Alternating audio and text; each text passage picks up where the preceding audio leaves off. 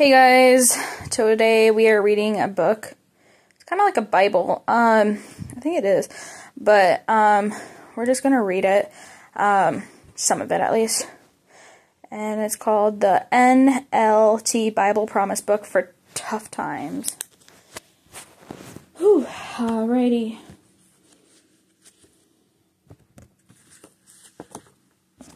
Introduction. It might be a surprise to hear that the Bible promises us that rough times will come. As long as we live in the sinful world, troubles will be part of human experience. So what can we do? Just deal with it, grin and bear it, put a smile on our faces and pretend to ignore the pain? Or perhaps do the opposite and wallow in self-pity?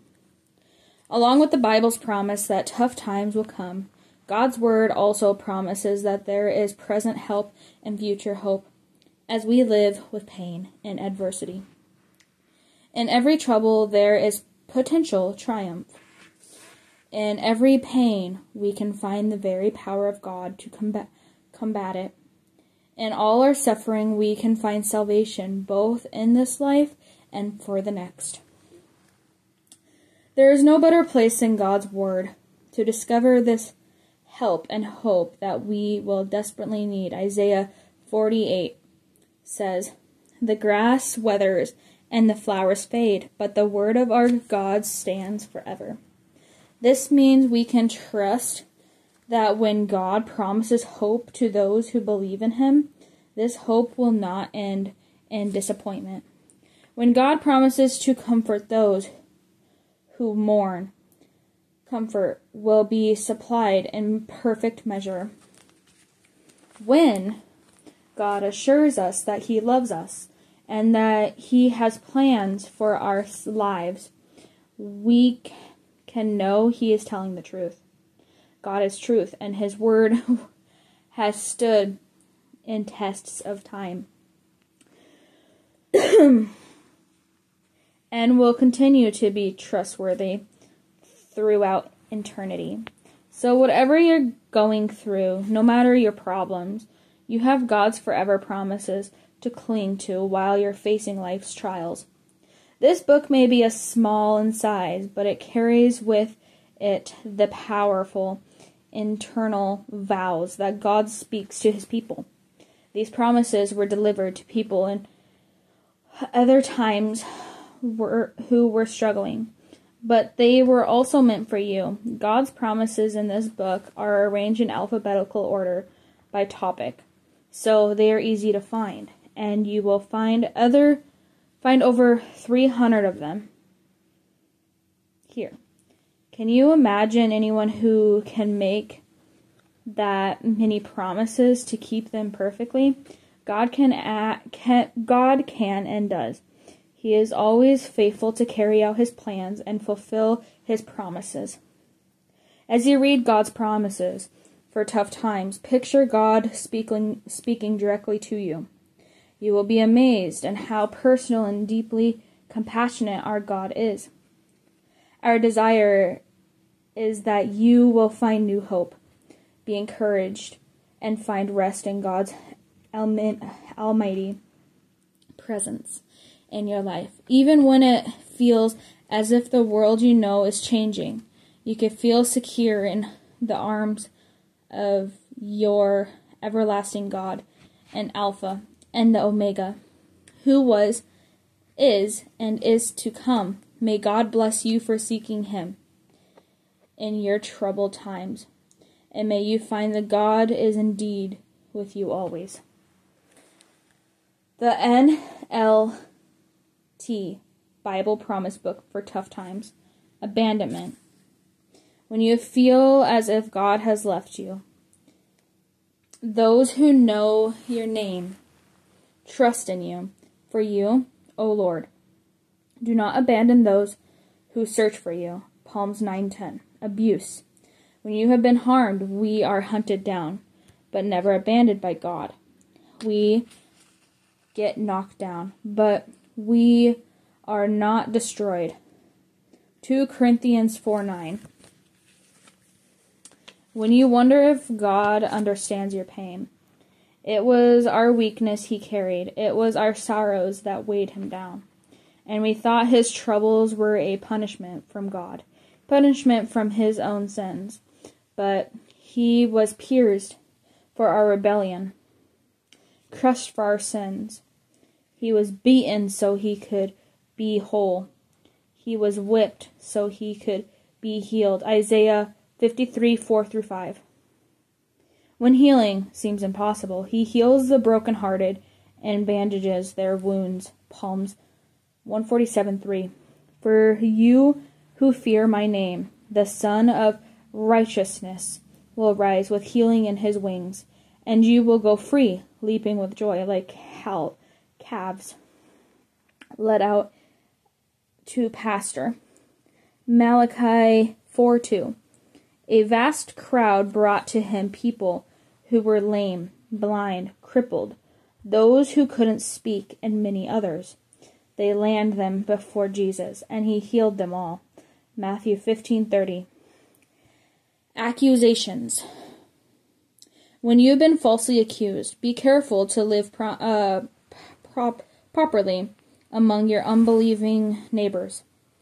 Then, even if they accuse you of doing wrong, they will see your honorable behavior, and they will give honor to God when he judges the world. 1 Peter 2:12. Even if you suffer for doing what is right, God will reward you for it. So don't worry or be afraid of their threats. 1 Peter 3:14. Keep your conscience clear. Then if people speak against you, they will be ashamed when they see what a good life you live because you belong to Christ. 1 Peter 3:16. When you've jumped to false conclusions about someone else, don't make judgments about anyone ahead of time before the Lord returns. For he will bring our darkest secrets to light and will reveal our private motives. Then God will give to each one whatever praise is due. 1 Corinthians 4:5. Make allowance for each other's faults and forgive anyone who offends you.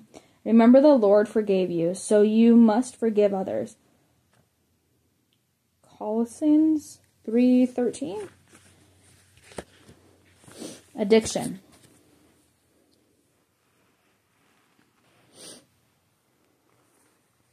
When you've lost all control, do not let sin control the way you live. Do not give in to sinful desires. Do not let any part of your body become an instrument of evil or serve sin. Instead, give yourself completely to God. For you were dead, but now you have new life. So use your whole body as an instrument, or do what is right for the glory of God. Sin is no longer your master for you. No longer live under the requirements of the law. Instead, you live under the freedom of God's grace. Romans 6:12-14. Letting your sinful nature control your mind leads to death.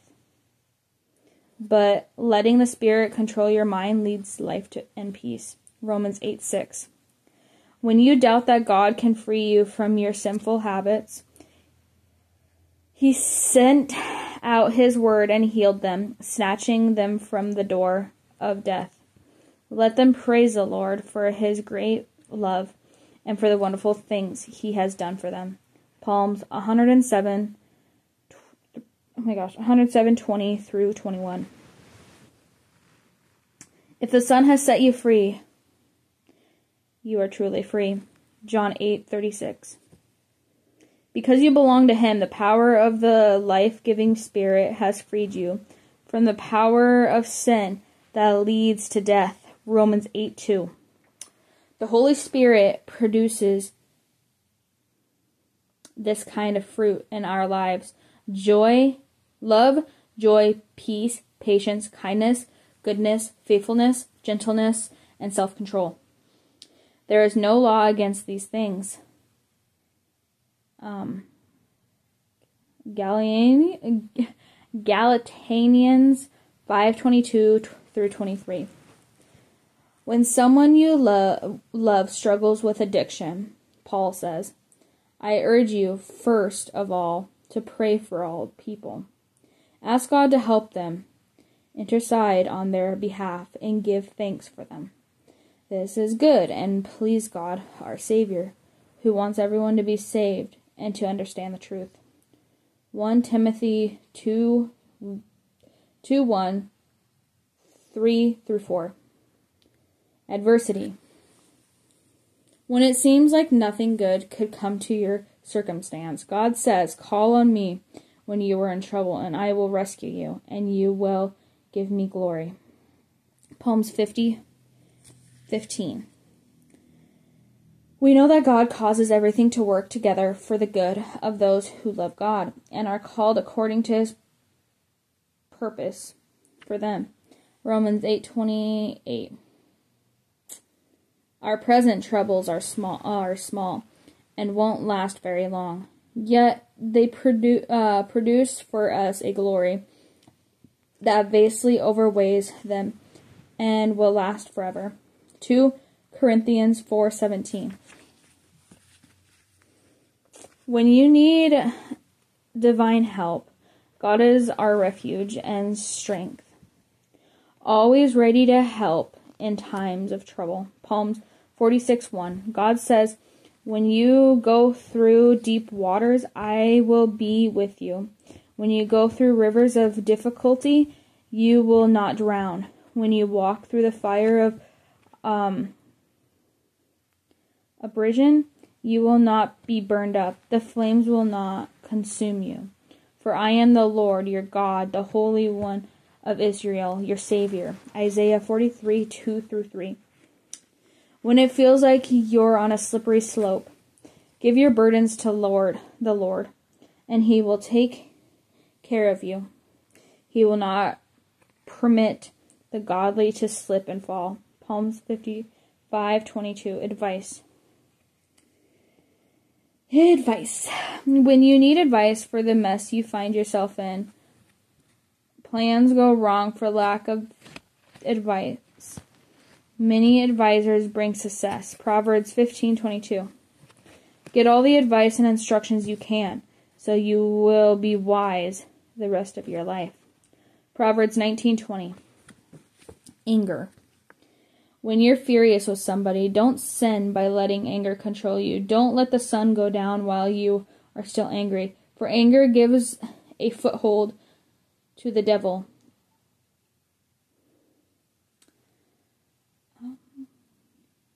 Oh my gosh, I don't even know that word.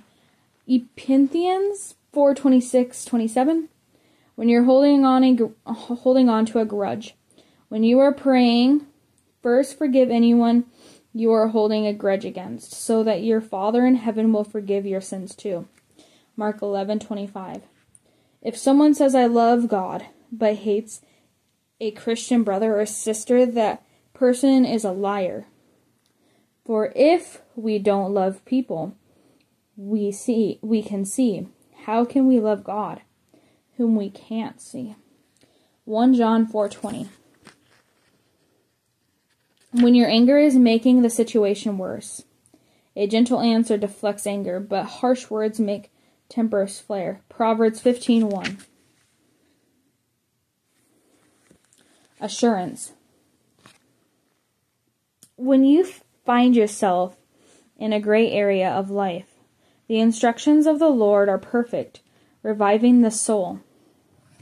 The decrees of the Lord is trustworthy, making wise the simple. Of commandments of the Lord are right, bringing joy to the heart. The commands of the Lord are clear, giving insight for living. Psalms 19:7-8. All God does is just and good, and all his commandments are trustworthy. They are forever true, to be obeyed faithfully and with integrity. Psalms 111:7-8. When you doubt whether God will really save you, Jesus says, I tell you the truth. Those who listen to my message and believe in God, who sent me this eternal life, they will never be condemned for their sins, but they have already passed from death into life. John 5:24. When you need to know what your faithfulness will be rewarded.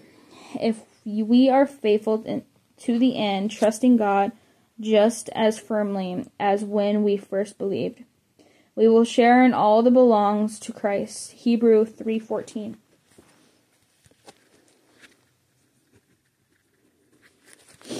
Attitude. When circumstances have worn you down and you need an attitude adjustment, be strong and courageous and do the work. Don't be afraid to discourage, for the Lord God is with you. He will not fail you or forsake you. He will see to it that all the work of the Lord is finished correctly.